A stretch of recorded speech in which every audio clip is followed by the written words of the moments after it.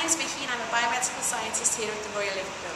Have you ever been admitted to hospital, been to see your GP or even an outpatient appointment lately?